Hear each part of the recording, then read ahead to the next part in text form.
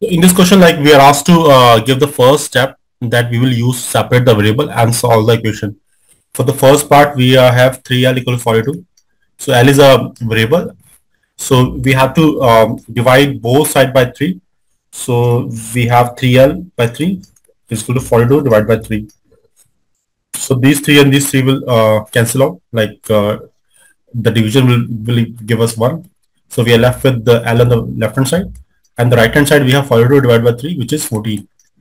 So L equal 14 will be the solution for this first part. B, the second part is B by 2 is equal to 6. So here, like since like we have a division, we have like a number which is dividing a variable. So we will multiply the both side by 2. So let's multiply both side by 2. So now like these two will cancel out and we are left with B on the left hand side, and in the right hand side we have 6 multiplied by 2, which is 12.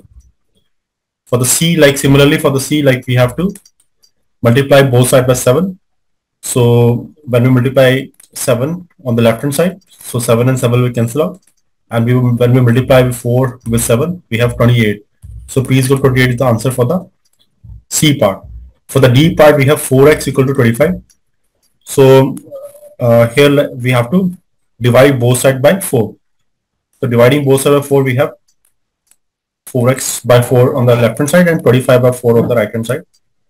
So this 4 and this 4 will cancel, and we are left with x equal to 25 by 4 on the right hand side. So in the E part, we have 8y equal to 36. So we have to divide both sides by 8. So we have 8y by 8 and 36 by 8. So this 8 and 8 will cancel. And this, like since the common HCF, like HCF is 4 in the both side. So when we divide 4, we have 9 on the numerator, and in the denominator, like we are left with 2. So y is equal to n by 2 is the answer for the E part.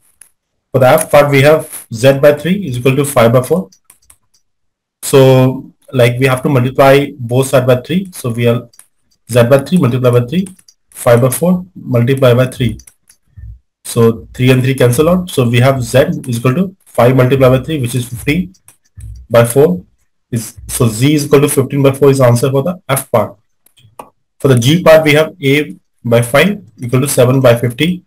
So we multiply both sides by 5. So a by 5 multiplied by 5 is equal to 7 by 15 multiplied by 5.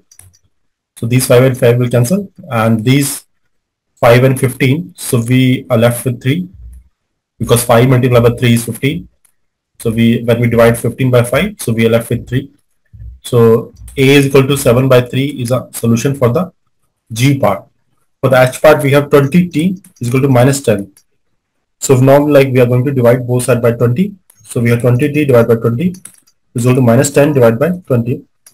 So these 20 and this 20 will cancel. So we are left with t equal to, and this is minus 10 and 20. So both have 10 as a common factor. So we are left with 1 by 2. So t is equal to minus 1 by 2 is the solution for the H part.